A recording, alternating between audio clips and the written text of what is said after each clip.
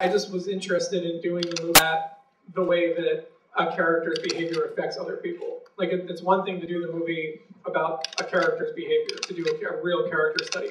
And to me, the sort of other approach to that is about what happens when that guy, it's just an idea that I'm really interested in. And I found it to be kind of an easy entry point to looking at the effects that a sort of, I won't say unlikable, but like a challenging, complex, very conflicted young man has on two different people, a young woman and an older man.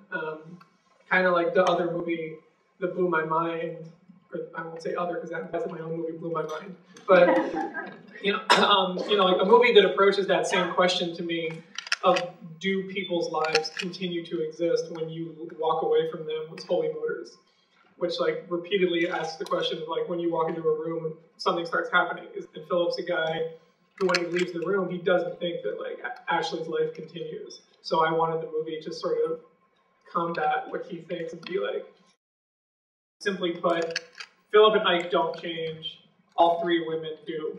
And that the movie's not at all about men beating down women, but in fact is about three smart, capable, emotionally in control women who are not permanently damaged by Philip or Ike. And the only moments that are like sort of, to me, a little bit hopeful are the ways that all the women at some point take a stand.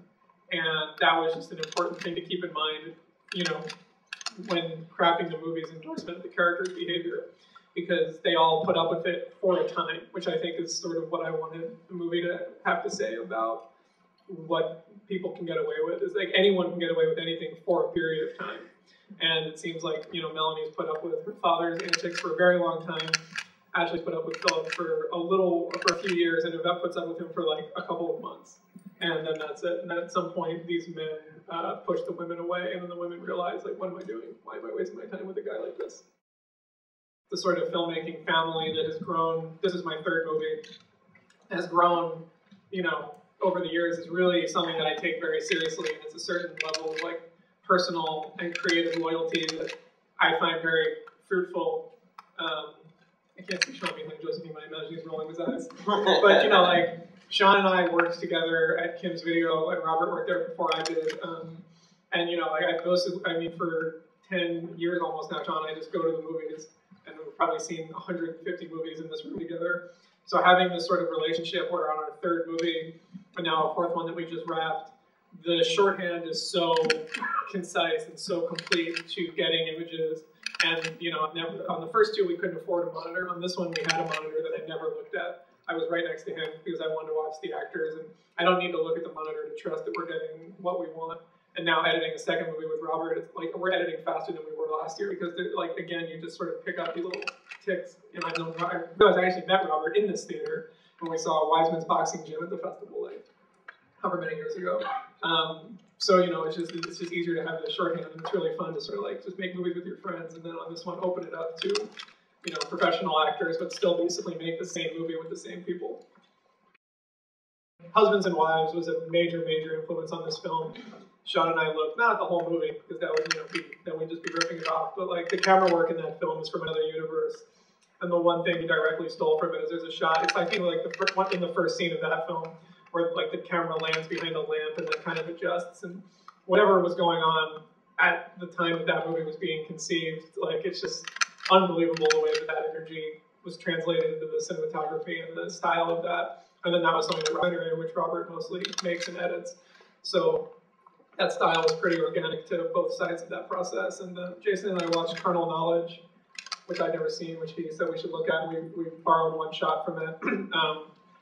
And that's basically it. Like those other New York movies, like I watched this movie called Heart with Brad Davis, which is like a New York movie that just like looks like nothing. It's just so brown and anonymous and timeless. It's from, right before he died, 86 maybe. Rich Kids is a film that I really like. It's like a shot on location New York movie, and The Squid and the Whale is like another like brown Brooklyn movie. These were all sort of, connected in some way. The locations people got some of these references, and then the art director and production designer got some of these, and then Sean was given some. And I feel like a responsibility to sort of beat the drum of why we just shot our 4th movie on this Super 16. Like I feel a responsibility to sort of be a mouthpiece for why I like it so much, but to me it's still not even a choice. Like to me, that's just what movies are made on, and it always has been, except for the last 10 years.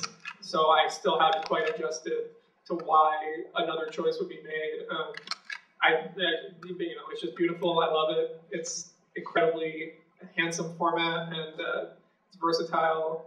And I don't have an answer because it's not even a decision. It's just the way, to me, I want to make movies. It's the way movies are made, and hopefully it's the way that movies can continue to be made. And I think I've sort of proven, and hopefully I talk about this a lot so that anybody in a position to learn is listening. Like my first 2 movies, they were $15,000 and $25,000, and they were shot on film.